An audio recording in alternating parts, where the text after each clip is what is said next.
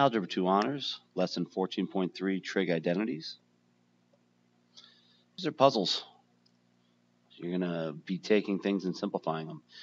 This is a pre-calculus type lesson. In calculus, you need to find the integrals, derivatives of things, and it's very challenging to do. If you can simplify things, it makes your life a lot easier. Many students come back and tell me, wow, I really wish I'd paid more attention during trig identities in pre-calculus. So today's lesson, honestly, truthfully, is not that hard. What's tangent of theta equal to? You might remember tangent of theta is equal to sine of theta over cosine of theta. And a lot of people have a lot of reasons why that is. I just pick an angle. This would be the opposite. This would be the hypotenuse. This would be the adjacent to angle A. Say sine is opposite over hypotenuse. Cosine is adjacent over hypotenuse, which just equals opposite over adjacent, which is what tangent is. So there's lots of different ways to quote-unquote prove it, but it's pretty obvious that it's a identity. You need to memorize it. Tangent, sine over cosine. Most of you already have.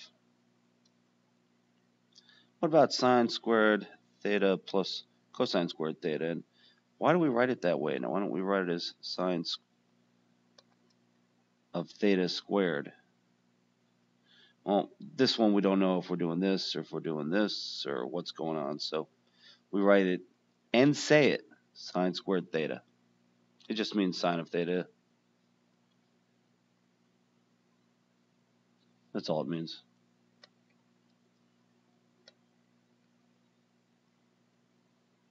This is the same thing.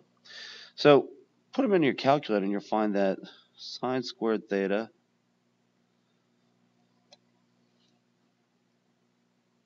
plus cosine squared theta always equals 1, no matter what angle you put in. And if you do the same as last time,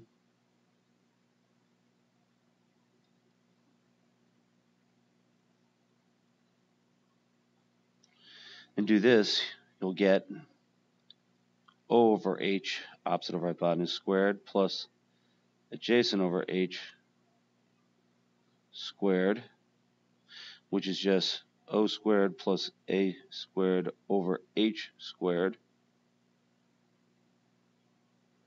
And using the Pythagorean theorem, O squared plus A squared equals H squared, you'll get 1 every time.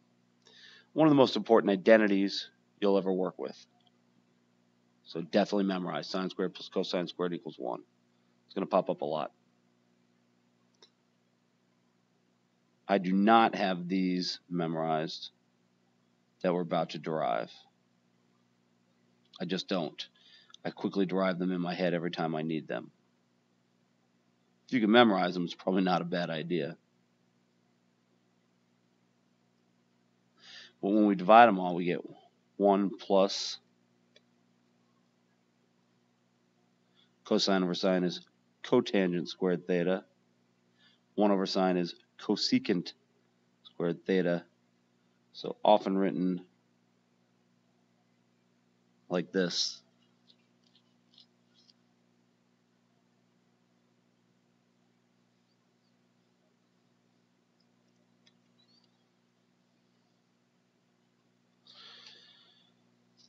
You can also divide everything by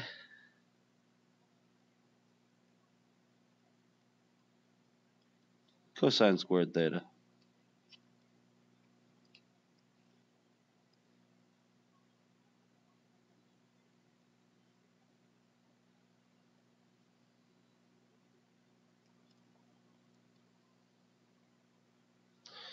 And you get tangent squared theta plus 1 equals secant squared theta. These are the 3 main identities. They get used a lot. Again, I try not to memorize them. I try and derive them on the fly with my head. And as a reminder, secant is 1 over cosine. And I've deliberately not written my thetas for this one. We start to do this just to save time when we have these big complicated problems. Other than this, I'll be writing them down almost every time. You can write these either way. I just wrote it as 1 over cotangent, but to be consistent, 1 over tangent equals cotangent. Just writing the thetas every time gets tiresome when you're doing very big, long problems, which you will in the next lesson, but not today. And we actually solve this problem by saying, oh, we're in the second quadrant, we'll draw it up and over, sine is 3, hypotenuse is 5, and therefore that's -4, therefore cosine equals -4 over 5. And that's actually my preferred method of solving it. But another entirely different way to solve it is using an identity. And this is just practice getting used to it. Sine squared theta plus cosine squared theta equals 1. Sine of theta is 3/5, square it. 9/25. Subtract from both sides.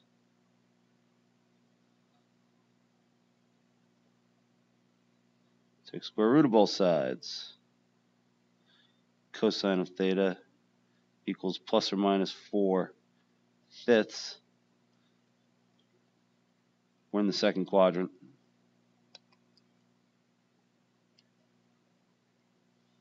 Therefore, we take the negative value, because we know cosine is negative in the second quadrant. And we get the same answer. Which way is easier? I think the first way, drawing the triangle, is much easier. A lot of people like the second way. It's more formulaic. You can just plug it in and chug it out. Doesn't matter to me. For today's purposes, I'd like you to do it using the identities. So here's what I really like about teaching identities. We get to write some cool problems, and they're just puzzles. You just have to learn to be good at puzzles. Hopefully you have that kind of inquisitive mind. So this is going to simplify, and we don't know what it's going to simplify to. So 1 over sine of theta times cosine of theta. I just rewrote that one. I'm going to rewrite this one.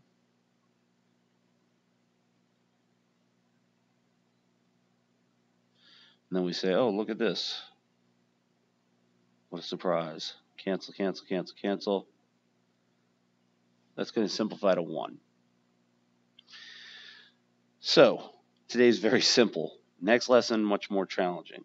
The hint for problem solving is write all of them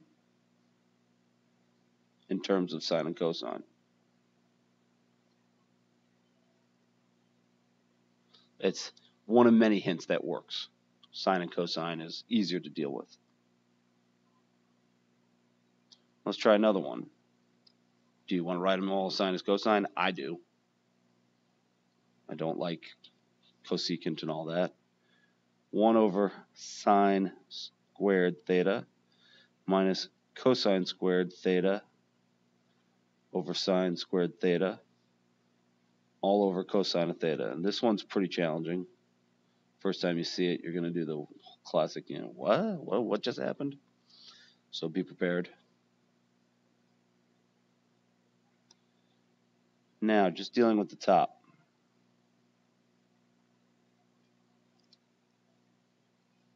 We have a common denominator, so we can write that.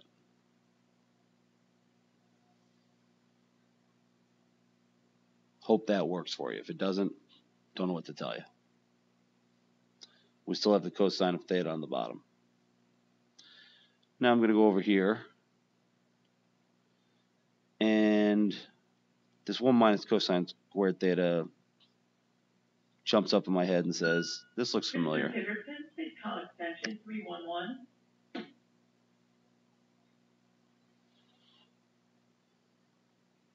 Pardon the interruption. This looks familiar to me. I'm going to subtract cosine of squared theta from both sides. I'm going to get sine squared theta equals 1 minus cosine squared theta. So this whole top here can get substituted.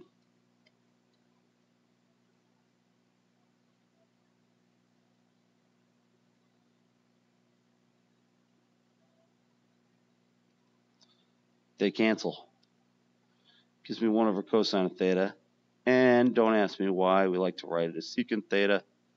We like to have no fractions in our final answers. So this is another hint. Use an identity to simplify.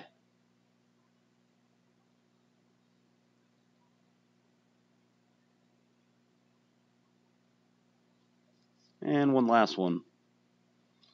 No idea where this one's going. I think I do. I'm going to factor out a sine theta. 1 plus cotangent squared theta. And unless I'm mistaken, sine squared theta plus cosine squared theta equals 1.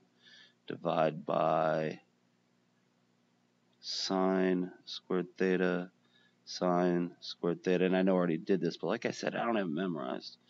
That's 1 plus cotangent squared theta, and that equals 1 over sine squared theta. I could write it as cosecant theta, but you'll see why in a second.